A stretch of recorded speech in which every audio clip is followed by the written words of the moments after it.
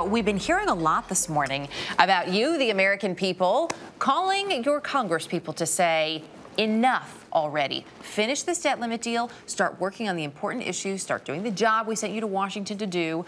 Most folks out there are talking about the economy, of course. Americans putting them back to work. That at the very issue, of course, employment at the forefront of many Americans' concerns. And we've all heard that it's easier to get a job when you already have a job. Today, for millions of unemployed Americans looking for jobs, not only is that true, they believe they're being discriminated against in their job searches because they're not working. CBS News correspondent Elaine Quijano has this report. For nearly 20 years, Michael Westerholm rose through the ranks at postage equipment giant Pitney Bowes in Stamford, Connecticut, eventually becoming director of business development. But in January, his position was eliminated, and his search for a new job began. So if you can make it in the early afternoon, that would be great. Now, after sending out dozens of resumes and going on half a dozen interviews, Westerholm is getting restless. It kind of grates on you a little bit. You kind of think about it day to day. Well, what's my next step? Should I call them again? I called them, 6 times. I don't want to be a pest. But he's just one of 14 million Americans currently unemployed and is about to become one of the more than 6 million Americans who've been looking for work for 6 months or longer. That half-year mark is a tipping point for getting hired, according to the National Employment Law Project. There are just a lot of assumptions that get built up around being unemployed, and employers or employment agencies really not wanting to take a chance on the unemployed. In a new report, the organization says companies are less likely and in some cases unwilling to hire those out of work for 6 months or more.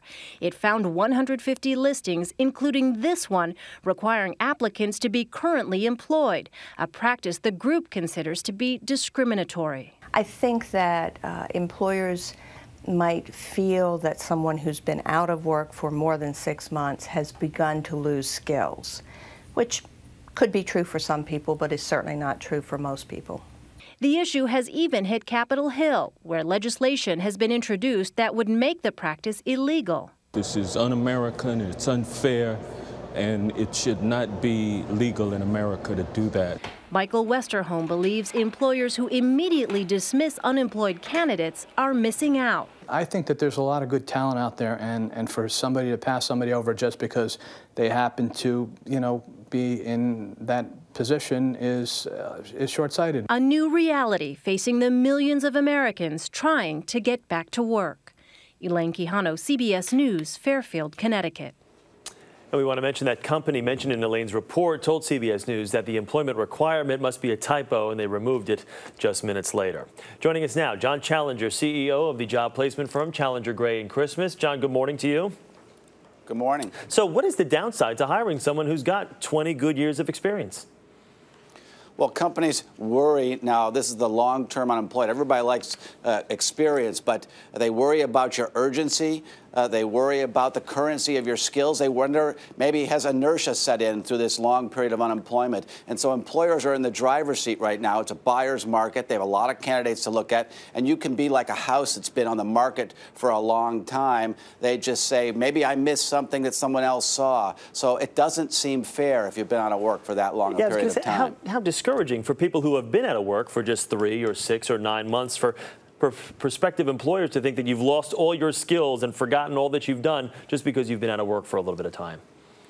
Well, and of course that's not true. So you've got to, in fact, prove to them that, in fact, that long period of time makes you more urgent. You want that job. You're going to work harder for that company than anybody they'd find because you know what it's like to be unemployed, and you want to fill in the gaps in your resume. So if you've done volunteer work or consulting work, make sure you tell them about that. And maybe it's just that you've been out of work for a while because you decided to take time off to take care of an ailing parent. So you can explain sometimes a gap because you had more pressing personal issues to take care of. John, what would you tell somebody who's sitting back now and saying, you know what, I'm not even going to go search anymore. It's been a year and a half, and no one's even returning my calls. I'm discouraged.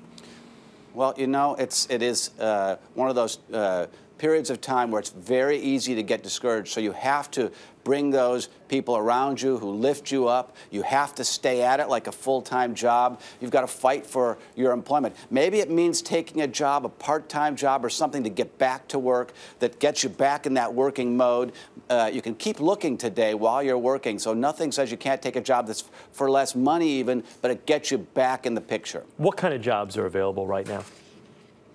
Well, there are industries that are really growing. Healthcare is the strongest industry in the country, adding 24,000 jobs on average in the last year. Just in the last month, leisure and hospitality added 34,000 jobs. That was a real plus. Energy has been a strong sector right on through with a drive for energy independence. Another strong category, just skilled jobs, professional business services, engineers, accountants, IT workers continue to be hired. And are there any locations around the country that are more plentiful than others? Well, Texas seems to be the strongest state right now, with unemployment nationally at 9.2%. Texas is at 8.2%. They've added more jobs than most other places. Also, the Plains states, the Dakotas, Nebraska, they've had relatively low unemployment. All right. John Challenger, thanks so much. Good to talk with you this morning. We appreciate it. Thank you, Chris.